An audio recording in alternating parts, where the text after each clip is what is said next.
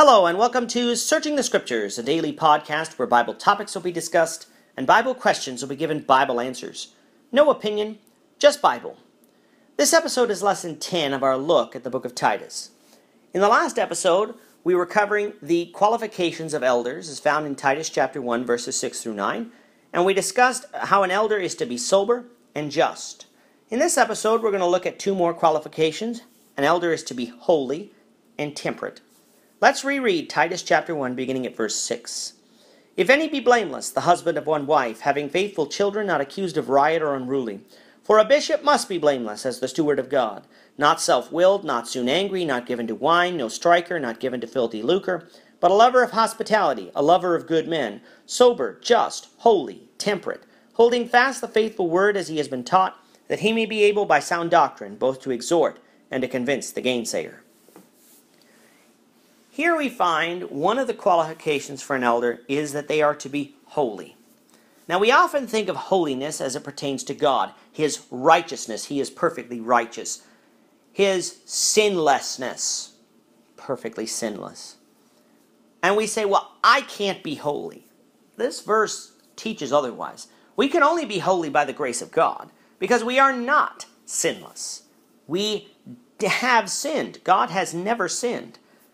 But we are sinless if we have been granted the grace that God provides. He forgives us our sins and remembers them no more.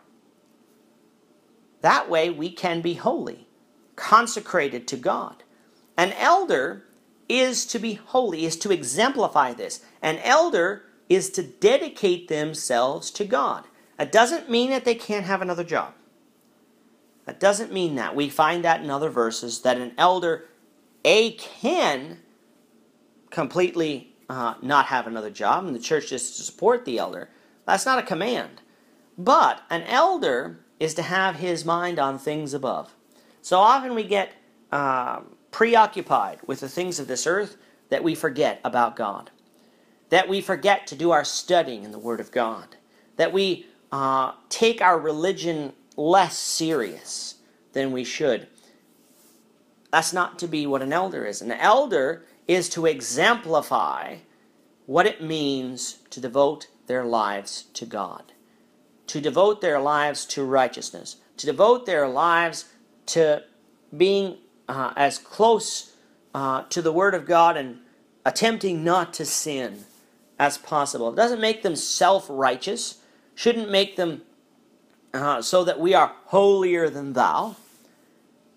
But they are to devote themselves to the Word of God. They are to study. That's the only way they can be watchful. Sober. As if they know what the Word of God says. That's the only way they're going to be able to teach other people if they know what the Word of God says. They are to exemplify this so that they can be an example to other people and that they can teach. But they're also to be temperate. We don't often use this word either. But what this word means is they are to be self-controlled. In 1 Corinthians chapter 9, verses 25 through 27, 1 Corinthians 9, verses 25 through 27, Paul writes, "And every man that strives for the mastery is temperate in all things.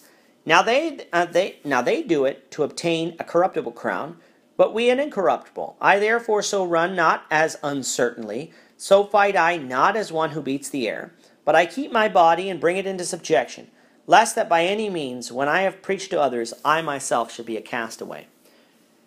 Back when we dealt with being the husband of one wife, I made reference to the point that some people say that they are a one-woman man. In other words, that they don't have eyes for other women.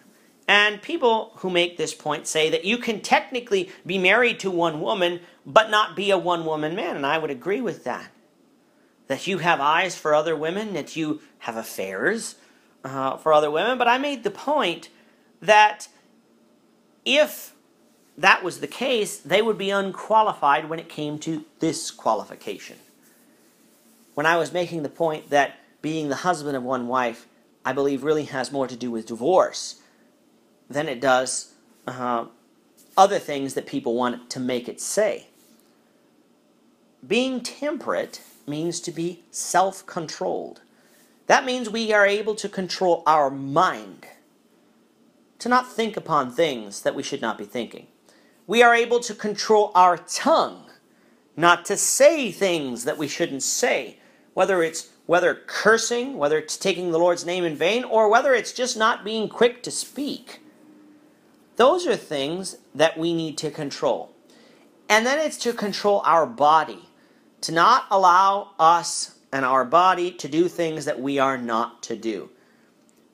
Self-control is tough because it's very easy to be out of control. It's very easy on television to watch things we shouldn't watch, to go on the internet and watch things we shouldn't watch. It's very easy to do those things. It takes effort to be self-controlled. But an elder is to exemplify self-control. They are to do exactly what Paul said. Paul was talking about people who do things to obtain physical things. You take a look at all of our sports athletes. They eat certain things. They exercise every day. They practice. Why? Because if you're in hockey, you want to win the Stanley Cup. If you're in baseball, you want to win the World Series trophy. If you're in football, you want to win the Super Bowl trophy, the Vince Lombardi trophy. And if you're in basketball, you want to win the NBA championship trophy, the Larry Brown trophy. And to do that, they have to practice. They have to be self-controlled. Paul said, we have to be self-controlled, but we're not running to obtain a corruptible crown. We're running to obtain an incorruptible crown. And so we must control our body in everything. Control our eyes, control our mind, control our tongue. That's hard. But elders must exemplify this. They must be temperate, able to control, because if they're not able to shepherd the congregation properly. In the next episode, we're going to be completing our look at the qualifications of elders. We're going to take a look at one qualification that's found in the book of Titus, the last qualification, and we're also going to look at one qualification that's found in the book of 1 Timothy that's not specifically mentioned here, although it could be implied. And so we hope you'll join us for that episode. But perhaps you're listening and you're not a Christian. The brethren here in Toronto would love to study the Bible with you so that you could hear the Word of God, believe it, and obey it before it is everlastingly too late. If you'd like to set up a study, you can send us an email at torontoeastendchurchofchrist@gmail.com. On behalf of the East End Church of Christ in Toronto, Canada, I'd like to thank you for listening to this episode. For free online Bible-based material, or to get directions to our meeting place, you can visit our website at www.eastendchurch.org. While there, you'll also find links to more of our podcasts, as well as links to the live broadcasts of our services. Should you have any questions about this or any of the other podcasts you may have listened to, you may leave a comment below or email us at torontoeastendchurchofchrist@gmail.com. Please join me, the Lord willing, again in the next episode when we will be discussing another topic from God's Word.